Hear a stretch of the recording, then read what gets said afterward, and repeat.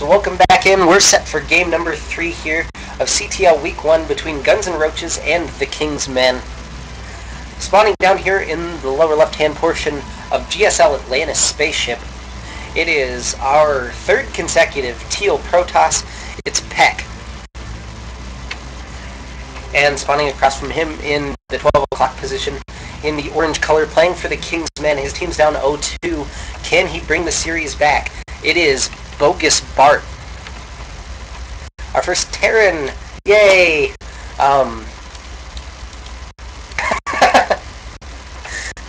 We'll see if he can bring the series back. This is a gold level game. And our first one at that.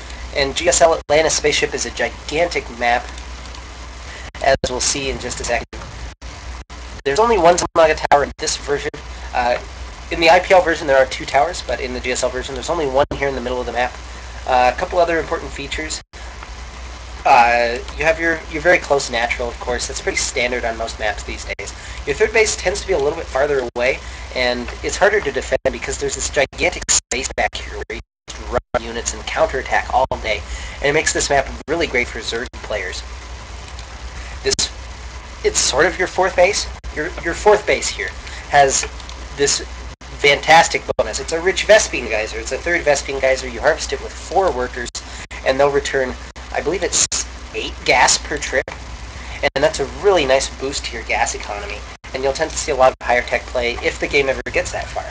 Now, from Terran tosses on this map, because that third base is so hard to hold on to, you'll see a lot of 2-base timings. But this is a new map probably to most of our CTL players, so we'll see how they really approach this map and this matchup on it. Again, for anybody just joining, my name is Meristematic. Thank you for watching these casts.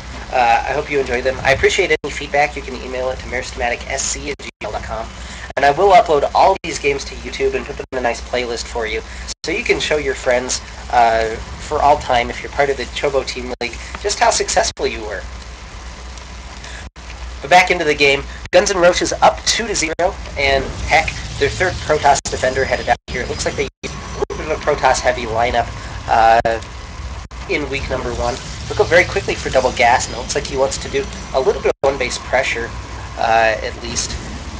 The expansion, not quite thought for either player. BogusBart actually going up to that double gas geyser as well. His factory's on the way very quickly, and we'll probably see a Banshee opening from him. I don't think 1-1-1 is a very good strategy on this map. There is kind of a natural siege progression once you get toward your opponent's natural, but it's such a long map that if the Protoss is able to scout it, he can get up exactly the units he needs to defend in a pretty decent amount of time before you're able to actually make that journey across the map. We see the Scout SCV going up on the first casualty. Actually, it's the second casualty of the game. I guess the Scout Probe was also destroyed. So we're at 1-1. Everything completely even for these players. And there's the Tech Lab followed up by that Starport. It will be a Banshee opening. We'll see if he transitions into a standard game for there, or if this is kind of a one-base idea from BogusBart. So I'm going to check out around the map, make sure there's nothing proxied, I assume. He'll also take control of the Watchtower. The Watchtower is not in the most useful location on this map. If we look right now at Peck's vision, you can see just kind of the entrance of this attack path, but not the whole thing. You can actually skirt units around this attack path and really catch your opponent by surprise if he has the Zelmaga Tower. But now second gateway on the way, and it looks like Peck is going to sit here. This observer will probably be for scouting, and that'll really be his determination if he wants to move out or not. We do see the Banshee on the way. He doesn't quite have enough resources for Cloak, although I imagine that's thought of pretty soon here. Now we should have the resources. So Cloak is not going to be started. He's going for a siege tank. So this is going to be a 1-1-1, and the point of this Banshee will be not necessarily economic damage. If it gets economic damage, that's fantastic and great and all those sorts of adjectives. But ideally, you can really harass your opponent into not getting the correct units to defend your follow-up push. Ideally, the Protoss wants just enough Stalkers to deal with the Banshees, and then he really wants to focus on Immortals and Zealots. And see, that's exactly what Peck is going to do.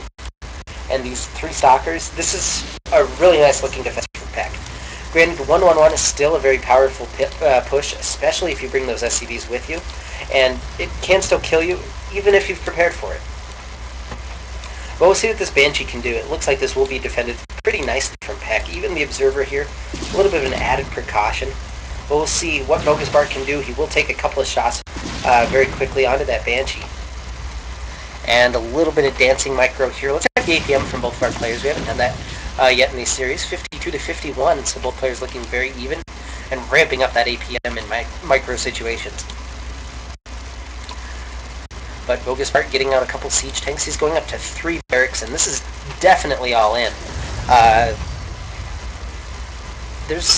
Siege mode is just now started, which will make the timing a little bit later, but we'll see if that makes it more powerful with these 3 barracks. This is, in case you're wondering, this is the amount of production facilities you can produce on, from one base. You can't do a whole lot more than that. But now he catches a unit back up here. That's a little bit of a win. It looks like that was the Zealot that was originally at the tower. Peck trying to get up his units that he'll need to defend. He's got 2 Immortals so far. That Sentry is not going to be the most useful unit to him. If he can get up a couple more Zealots, those tend to be very good at defending this. Banshee's leading the way from BogusBart. They're going to be used more for scouting, and they will provide a lot of extra damage into this composition, especially if there's not quite enough Stalkers. But this is a really strong push from Bart. He can't lose any of these units needlessly, though. I like the addition of a couple of SCVs, not too many. Let's see how many he has brought. There's 8, it looks like, which is a pretty good number. He'll be able to heal on these siege tanks. He needs to be careful with them. He can't just lead in with them and lose them needlessly. Again, every unit from both players is very valuable at this point in this situation. Peck trying to get high ground vision, but BogusBart does have those Banshees to provide himself high ground vision. And Observer is really well positioned for Peck, as he can see kind of where his opponent's at and try and catch him on siege. But this is a really nice looking siege up from BogusBart. And Peck will have to decide when he wants to move in on this. Otherwise, he will just lose too much. Can't afford to lose that Stalker there. He's going up on the high ground, trying to catch his opponent off guard, trying to target down. He does have enough DPS. One more shot will take out that first siege tank. That's a nice win, but there are, look at the Terran units streaming across the map to try and meet up. Peck is reinforcing as quickly as he can. He's really staying on top of that. Supply lead in favor of the Terran right now. Nice Guardian shield, and I do like the addition of that. This is not where the Protoss wants to engage. He's taking a lot of siege tank fire there. But all the Immortals survive. He lost his Zealots and a Sentry. Now moving back into a more defensive position is BogusBart. Up on the high ground, nice shelling down. That's another nice pick off there by Peck. There's still 2 siege tanks remaining. There's also these 2 Banshees that have been so annoying, providing high ground vision. Now he's trying to catch his opponent on siege. He will take a little bit of a shot at these Marines. Now a little bit of an overcommitment there from BogusBart, but Peck will move down, and this will decide the game. He's trying to pick off the siege tanks. Those are the real damage dealers in this composition. He will get all the siege tank, but there's nothing left to defend against the Marines and the Banshees, and it looks like BogusBart will just move up into the main and take one back for the King's Men. Probes being pulled by Peck. It's not going to be enough as they're all taken down. And that'll be GG. Peck did a good job defending. He just lost a little bit too much